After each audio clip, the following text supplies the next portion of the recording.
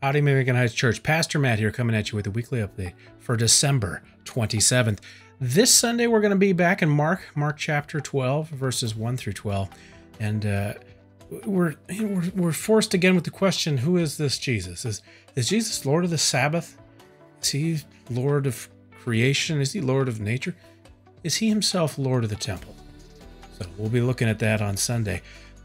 I hope that your Christmas was restful, that it was a spirit-filled Christmas. We're currently celebrating the 12 days of Christmas here, and I have to say, on the third day of Christmas, French hens are unbelievably yummy. So our tree is getting a little droopy. I'm not sure if it's going to make it to day 12, but I have hopes that it will. I do want to encourage you to be praying for your neighbors. So praying for your neighbors. Pray that the Lord is going to be moving in their hearts, of your neighbors that live around you, wherever that may be, whether that's a house, an apartment, RV park, whatever, wherever you live, that the Lord will be working in their hearts. And if you don't know your neighbors, don't worry about it too much, because we're going to help you get to know your neighbors more together as a church in this coming year. So be praying for your neighbors. For upcoming events, there's no Bible study, no midweek gathering this week. Those resume next week, January 2nd on Tuesday, 1 p.m., Bible study. And on January 4th, Thursday, midweek gathering will be happening. And there will be a change of venue that it will not be at the church on Thursday. It'll be at my house, which is just across the driveway from the church. So if you're going to be coming to attend that, my house, 6:30 on the 4th.